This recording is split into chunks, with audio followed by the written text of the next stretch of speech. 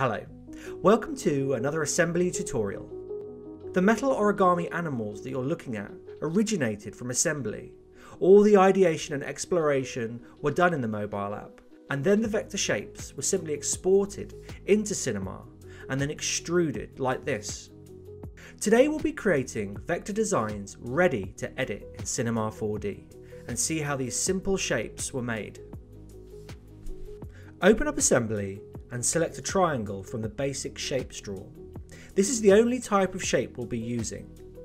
Around the bounding box you'll see a pencil icon. Tap on the icon and we'll go into point editing mode. Tap on each of the points to change the shape of our triangle. With the magnet tool on the top turned on, you'll feel the points lock into position. Now tap on the duplicate icon on the right, and then just above that tap on the flip icon. We can now rotate this shape around and align it with the 45-degree angle of the other triangle. Let's quickly tap on the colour dropper at the bottom right and select a different shade from our colour palette. Now all you have to do is repeat this process one triangle at a time to create your origami animals. My recommendation would be to keep this type of creative as simple as possible. Once you have the shape and people know what it is, stop. Remember, this art isn't the final outcome.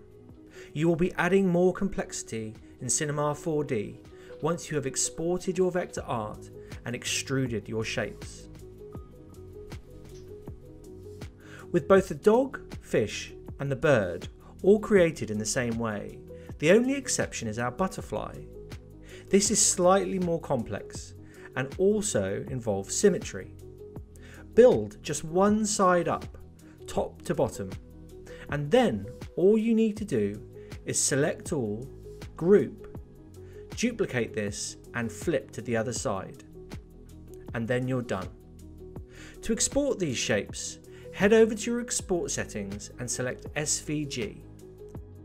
Export this to your computer. I would recommend opening it up in Illustrator and converting it to an Illustrator 3 file. Now your vector shape is ready for Cinema. Hope you've enjoyed this tutorial. See you again next time.